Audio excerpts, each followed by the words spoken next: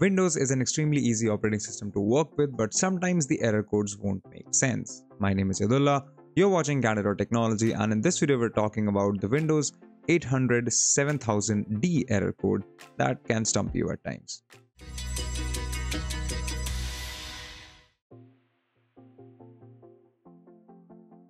One of the first things that you should do when you get this error code is to try running a simple PowerShell command or a command prompt command.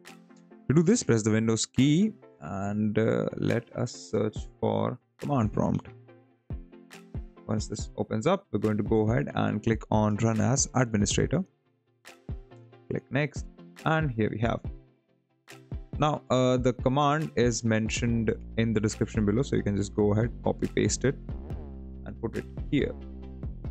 Once you press enter, this will delete the Windows package for the Microsoft Windows Printing PMMC-F4D package, which is what can sometimes cause problems or errors like this depending on the version of Windows that you're using.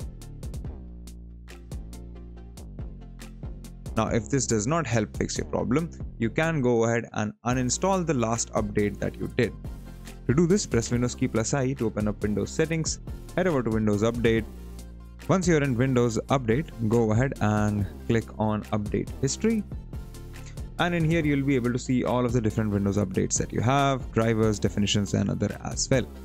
At the bottom, go down to Uninstall Updates, and you will find the 5 latest updates that Windows has installed for you.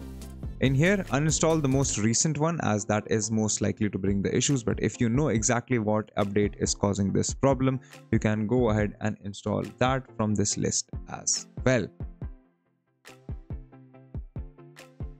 Now, if uninstalling the last update didn't fix your problem either, chances are that Windows has released a fix for it, in which case you just have to head back to Windows Update and check if you have the latest update available.